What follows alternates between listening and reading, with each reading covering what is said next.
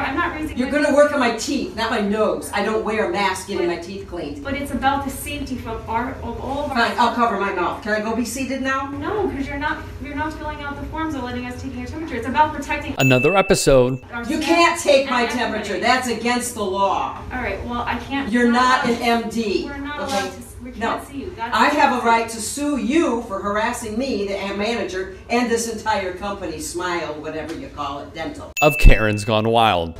I do have that right, and I talked to my attorney before I came here, too.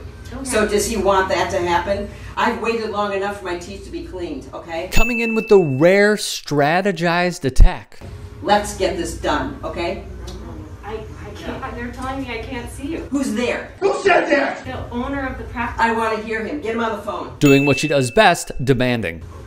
He has to send me in written writing, so I want to see your policy. You shouldn't be in the building without a mask either. I can do what I want. I'm free. Can't. It's not a law. It's not a law. And telling employees what to do. It's a medical office. No, it's a dental office. Karens are losing their minds all over the world, specifically in this country, because there's a pandemic and they're tired of hearing about it, especially from a president who has such a low IQ.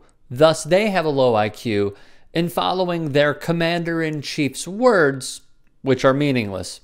If American states were countries, here's where each would rank. We have failed as a nation.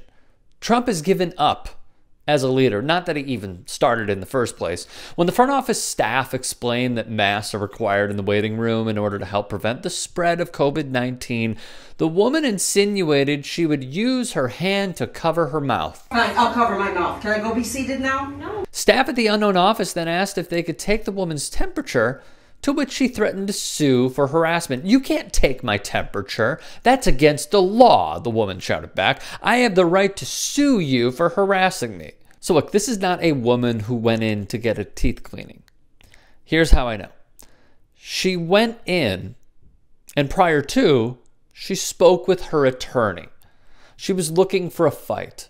She was looking for a confrontation. It's a medical office. No, it's a dental office. Real words that she said. "I need it in written writing." Real quote. One Twitter user put it perfectly. Imagine thinking a business which literally requires its employees to stick their hands in your mouth shouldn't be allowed to take some very basic precautions to make sure you don't have a highly infectious disease which doesn't have a cure.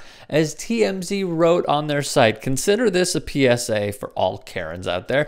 You most certainly can be legally refused service for not wearing a face mask inside a private business, just like this woman. As for masks, this has become a politicized issue from a white supremacist president. He said Americans wearing a mask is a sign of disapproval of him. He mocked his opponent, Democrat Joe Biden, for wearing one. The mask issue has clearly become part of our polarized national debate around identity and political affiliation, said Andrew Lakoff, professor of sociology at USC. You have a situation where President Trump has taken it on as an emblem of his political ideology. Not wearing a mask is being implicitly linked to masculinity and freedom. It's become a statement, for some, a badge of identity. It's a medical office. No, it's a dental office.